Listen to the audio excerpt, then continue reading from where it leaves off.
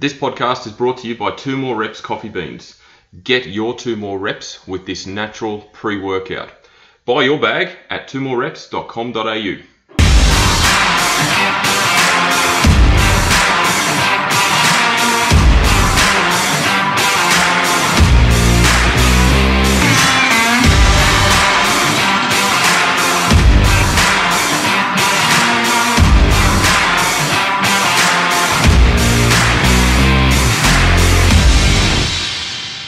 Hello and welcome to another edition of the Paul's Body Engineering Podcast.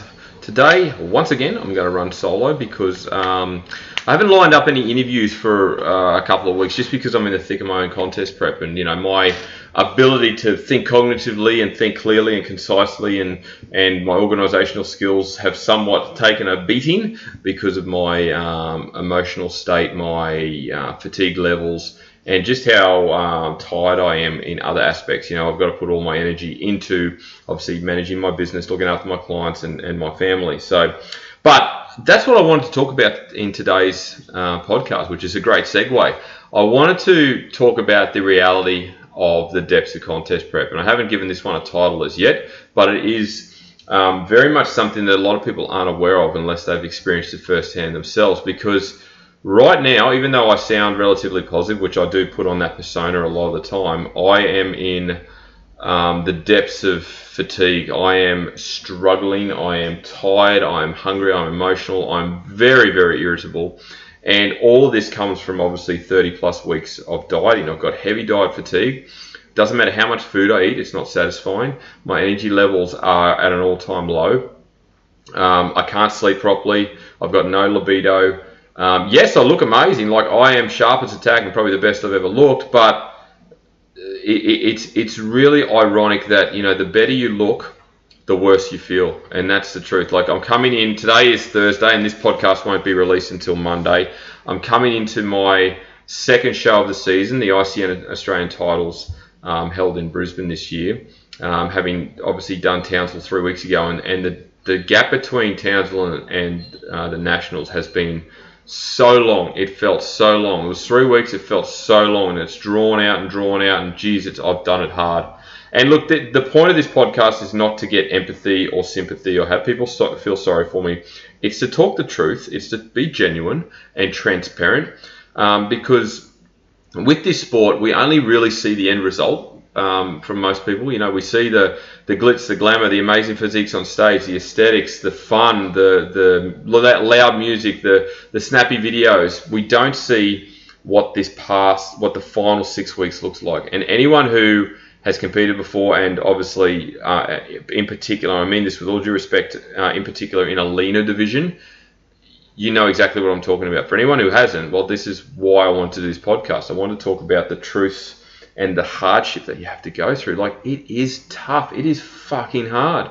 My legs have never felt so heavy. When you get to a really low body fat percentage, and not all divisions require that level of conditioning, obviously, but when you do get to maybe a subpar 10%, even though I don't like using the percentages as a guide, your energy is just non-existent because your body is relying on what energy stores you have and what food you consume. And when you have neither, you've got no energy to run. So it's amazing how it really impacts your life. You can't think as sharply or as clearly as you normally would. You're not as responsive as you normally are. It disrupts your sleep because with sleep, think about it. How do we sleep effectively? We sleep based on energy, okay? The energy that we consume throughout the day provides us with the energy to sleep because we need energy to sleep. When you don't have enough energy to get through each and every day, your sleep is disrupted, so your body can't function properly in its sleep cycle. So I am constantly awake, up and down, restless, so my sleep is significantly impacted, even though as a coach, I stress to my clients, prioritize your sleep because it's obviously, one, your biggest fasting window, two, it's the best opportunity you've got to repair and recover. But it's really, really hard. No libido. My sex drive is almost non-existent as a male, so because my testosterone levels are so low. It's the last thing I feel like doing because I have no energy to do it, and that's no disrespect to my wife, who's been incredibly supportive through this entire journey. It's just that I just don't have the energy. And then, my irritability levels, oh my God, like Sitting back and reflecting is a great thing to do in contest prep, because you can actually see the rationale behind some of your decisions and some of the responses and the emotion that you have. And I'm going to have to take my kids out to, like, you know, a couple of hours of time zone or to a movie or something to thank them for putting up with me, because I have been significantly more snappy. I have been a lot more aggressive towards them in some ways. You know, over simple things like stupid shit that really shouldn't bother me is really grinding my gears, because I am so irritable. But I can't help the response that I'm generating, because I'm cranky, I'm hungry, I'm emotional. So I transpire that, I refer that on to somebody else in a midst to help me feel better, which it doesn't. You know, and then the same thing, I do it with my wife all the time. Fortunately, she's obviously been through this with me several times, so she knows how I can get, and she sort of takes it on the chin and just doesn't obviously take it to heart too much. But it is starting to grind on her as well, and I know that firsthand, that she's starting to wear down, because there's only so much you can take before you start to give in, before that shield or that barrier starts to waver and crack. And yeah, she's certainly getting there. But we've only got a couple of weeks to go. You know, heading into ICN Nationals this weekend, then I roll into a second peak week for my NBA Pro Show, and then 2 weeks later I've got the WNBF in New Zealand, and then I'm done. But I wanted to talk about just how tough this period is. So when you are entering a contest prep and you sign up with a coach, and I certainly strongly recommend everyone get a coach, but get a good coach, not just a PT, someone who actually has runs on the board, experience and qualifications to boot. You know, in my experience, a lot of first timers will go, oh, I want to do this show, I want to do that show, I want to do 5 divisions here, and I want to, you know, do all these shows, and, you know, they're excited, and great, that's fantastic. You should be excited. It's a brilliant sport. I love it.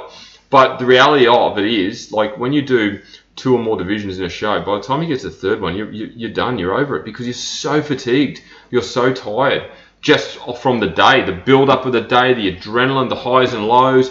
You know, yes, you're eating food probably more than you have leading in, but at the same time, your body's not being satiated or satisfied, and you just run out of steam. You know, and I've had plenty of clients go, oh, I want to do 5 divisions. You know, I'm here once, I look this great once, I might as well take full advantage. Yeah, that's all well and good, I get it, but by the 4th or 5th, you don't want to be there, and that's the truth of it. You do not want to be there. I would rather you put all your emphasis, all your energy, and all your precision into the first couple of divisions that you choose on the day, and make them the best ones you can.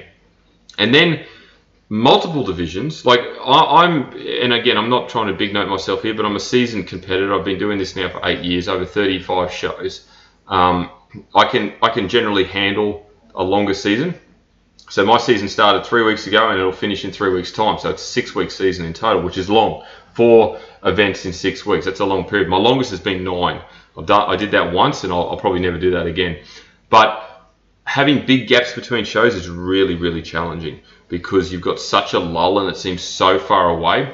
If you can minimize that gap to 2 weeks, it's manageable, because you get through a week, then you're in another peak week. Or, you know, week to week is even better, because it's peak week into peak week. But, you know, at the start of a season, many people will go, oh, I want to do this show, and I want to experience this, and I want to do that. No, look, let's just get to the first one, and then after that, you tell me what you want to do. You know, and I actually did that as well with my coach Brandon at the start of the season, because I'd been out of it for 3.5 years. I was pumped. I was ready to rock and roll, and I wanted to do multiple shows, because 1, I wanted to experience other shows and other federations I hadn't been at before, and 2, this was potentially going to be my last ever season, so I wanted to leave on a bang and really have the best season I could. But as I got closer, I started pulling shows out and just telling Brandon, look, I'm not going to do this one. You know, I don't know why I picked this one, and I'm really content with what I've got left.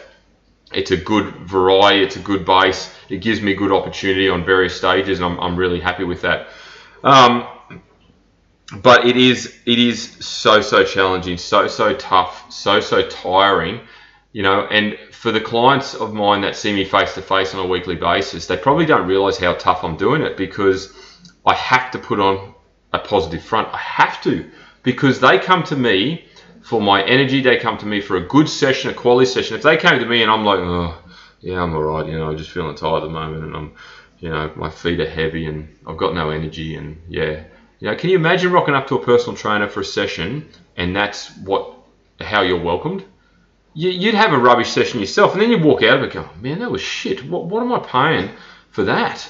So I've got to put on be on the front foot the whole time, and it's been tough. Don't get me wrong. Like, you've got to be up. You've got to be up. But then when I come home, I crash, and I crash hard. So that's the energy side of things, but the food side of things, like, I've never had an emotional attachment with food. And that's why I guess I've been successful in my bodybuilding career, because I can disassociate my emotion and food just becomes fuel, and I eat the same things through prep the entire period. I keep it simple, I keep it concise, I spread it out, I do what I need to do, and I follow my coach's instructions. But even food doesn't satisfy me now. Like, I'm hungry, right? And you're constantly hungry at this period. You have a meal, and you're still hungry. It barely touches the sides. It doesn't satisfy you. And then you roll on 3 hours later, you have another meal, still unsatisfied, because your body fat is so low, and the fat content that you're eating is relatively low now as well. So there's no level of satiation. It is purely getting absorbed and going to the areas it needs it most. It's getting prioritized to energy, to brain function, to organs, whatever. So it's really interesting from a psychological and physiological point of view. It's a fascinating piece, because it just goes to show how important the food we choose to eat is, how important it is in terms of our energy supply and what it does. We've got such a vast problem when it comes to obesity, overweight people, unhealthy people, immune diseases, and illnesses and all sorts of stuff, and a lot of it is based around what we choose to eat. And I try and educate my clients as much as I can each and every week about that. Packet stuff. Look at the ingredients on the packets and tell me the ingredients and the ones you actually know. That's step one. What they're doing to our crops and our produce in terms of pesticides and herbicides and all the crap they spray on it. That's another problem. Look, I won't go into that now because that's a completely different topic matter, but it's amazing when you start to break it down and you get to this point where you're so reliant on food to just function each and every day. You actually start to realize how important it really is and the selections you make. So it's been interesting. It's been tough. As I said, my wife has put up with a lot, and I'm certainly going to repay her after I'm done. I don't know how I'll do that, but I'm sure I will. I've got to pick up my slack around the house and all that sort of stuff as well. My poor kids have copped a fair bit as well, and I will repay them. But they have seen me do this time and time again. They know what's going on. They're aware of it. They know the sport. And look, I'm talking very negatively about sport, but at the same time, this sport has given me nearly everything in terms of my career. It gave me a platform to pursue something outside of rugby union, which was my previous sport. It gave me an avenue to build my business off, which I now love coaching athletes. And I've made some of the longest, best... start again. There's my cognitive function of working. I've made some terrific friends that will be lifelong friends in this industry that will remain with me for the rest of my life. There's no egos in the natural bodybuilding environment. Everyone is incredibly supportive. Everyone is very, very happy, positive, and we're all in it for a common goal. I often lean on other coaches for advice. I'll reach out if I need some assistance. Like, I've obviously got Brandon in my corner coaching me, but I have contacted another coach to help with my posing and get other suggestions from, and then I get feedback from others as well, and it's a very collaborative environment, and that's how it should be. That's really how it should be, and that's the beauty of this sport. So while there are extremely tough times, the positives certainly outweigh the negatives, and I know in 3 weeks' time when I'm done, I'll be looking back on this and probably laughing a little bit and going, yeah, it wasn't that bad. But I've always made a conscious effort to sit in this moment when it feels the worst and just appreciate what I do actually have. The opportunity to compete is a rare one because firstly, you've got to go through 30 weeks of dieting. Secondly, you've got to have the funds to support that. It's an expensive sport. And then thirdly, you've got to have the support mechanisms around you to make it all happen. I've got 3 young kids, so they have to be looked after. My training has to take priority over certain things. My dieting, I eat separately to my family now because my food is completely different to theirs, being tracked and weighed, etc. So all these sacrifices do have to be made. So there's a lot going on. But I guess the point of this podcast was to reflect, but also highlight how crappy I feel right now. You know, I'm hungry, I'm tired. You know, have you ever had, like, it's hard to try and detail it in a way that someone who hasn't competed before would understand. But have you ever been, like, maybe out camping for a day, or maybe you've been out gardening for a day, or fishing is another good example, where you're constantly on the go, you're probably under-eating, you're a little bit dehydrated, and then you come back home and all you want to do is have a massive feed, a big drink of water, a hot shower, and sort of unwind and relax. And you know that feeling? Times that by 10, and then you're probably close to how I'm feeling right now, because I am constantly of that high level of fatigue. I am emotional, I'm tired, but you can't satisfactorily get sleep to cure that tiredness. And then you're hungry all the time, without fail. You go to bed hungry, you wake up hungry. It is, yeah. And people ask you, well, why the hell do you do it? Because I love the challenge, okay? I love the fact that this sport and this sport alone has developed such mental resilience in me that I know throughout the rest of my life, my career, whatever, I can basically tackle any sort of adversity or any conflict, because I know how deep I've had to go to get through this sport. And that's what makes it so satisfying. You know, we as a society are very soft. We tend to be very offended. We don't handle conflict well. And, you know, we're very, very sensitive, which there's nothing wrong with, don't get me wrong. But there's also an element of toughness that we need to have, a bit of resilience, because life is always going to throw curveballs at us. There's always going to be tough times. Like COVID was a perfect example. There's going to be financial pressures, family pressures, relationship pressures, career pressures, and we need to have the bones, the resilience to handle that and get out of it the other way. Get out of it on the other side. And a lot of the time we don't. We crumble, we bury our head in the sand, we hope it goes away. When the point of fact is you've got to take it head on. You have to take it head on. And this sport has taught me how to do that in many ways, where I've got the tenacity and the resilience and the I guess the guts to manage and get through any form of adversity or any form of toughness that life tends to throw at me. So it's amazing that you can sort of draw that from a sport, and it's a very unique sport at that. So yeah, look, I'm looking forward to this weekend. Right now, being Thursday at 1 p.m, I've still got obviously all of Friday to go, plus this afternoon. And, you know, I won't feel any better. If anything, I'll feel somewhat worse. But as I get closer to show day, adrenaline kicks in, excitement kicks in, and you start to obviously pick things up, and you'll have the energy to get through the show. And the show day will be amazing. I'm really looking forward to it. My family's coming. My kids are going to be there. You know, and the other thing, I guess, is I have no expectation as well. I don't put any expectation on my shoulders. You know, this time around, I knew there'd be expectation on me, given my stature in the industry and the fact that I've obviously got a successful business. A lot of people will be watching, but the win for me is getting there. The win for me is completing this journey, getting on stage and being competitive.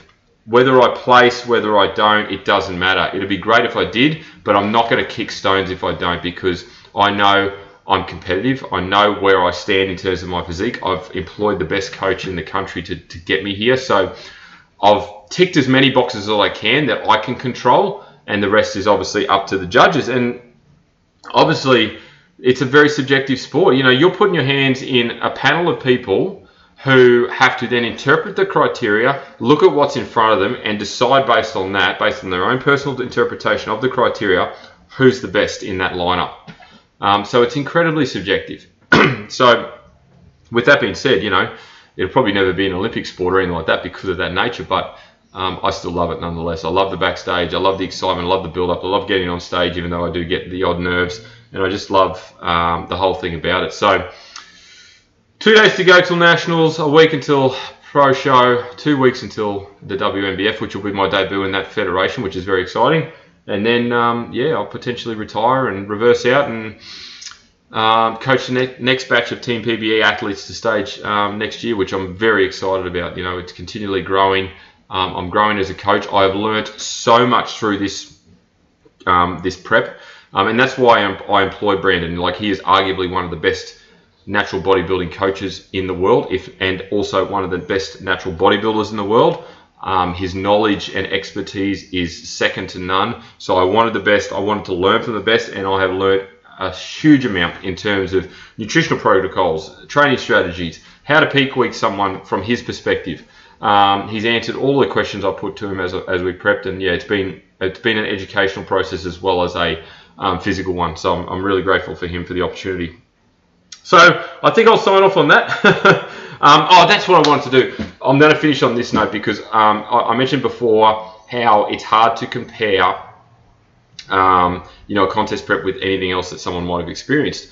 And you often get asked, well, why are you going back? If you had such a tumultuous, tough time in those final few weeks, why do you do it again? And I compare that to a woman giving birth, right? So a woman gives birth for the first time. The birth itself is traumatic, it's painful, it's hard, it's tiring, but then a baby comes out and all of that goes away. Your endorphins kick in, your dopamine kicks in, and your adrenaline kicks in, and you're like over the moon infatuated with this little thing that you've created. So you forget the pain, the trauma, the tough times, the tiredness. You forget all that because of what has just happened. Contest prep is very similar to that because you get to stage, you have a wonderful experience. You do multiple divisions, you might do multiple shows, you get your photos back, you see video, people share your stuff on social media, and you have an amazing time and finish on a high. And you forget about the tough times. You forget about the moment right now that I'm sitting talking on this podcast about how crap I feel, how shitty I feel. So that's probably the best comparison I can give. And I'll finish on this note. Anyone who does do contest prep, the shittier or the crappier you feel, the better you're going to look. And I'll leave you on that. So thank you once again for tuning in. If you've enjoyed this podcast, please screenshot and share it across your stories on Instagram and Facebook and tag myself at Paul's Body Engineering. If you're interested in any of my coaching services, please jump on my website, paulsbodyengineering.com, and also go there and check out the shop as well. There's a heap of good stuff there. If you're interested in also the 2 More Reps copy, please jump on 2morereps.com.au. They are sponsoring this podcast and have done so for a long time. It's a great coffee product. But apart from that, thank you very much for tuning in once again. And as I say to every client, every single day, have a great day.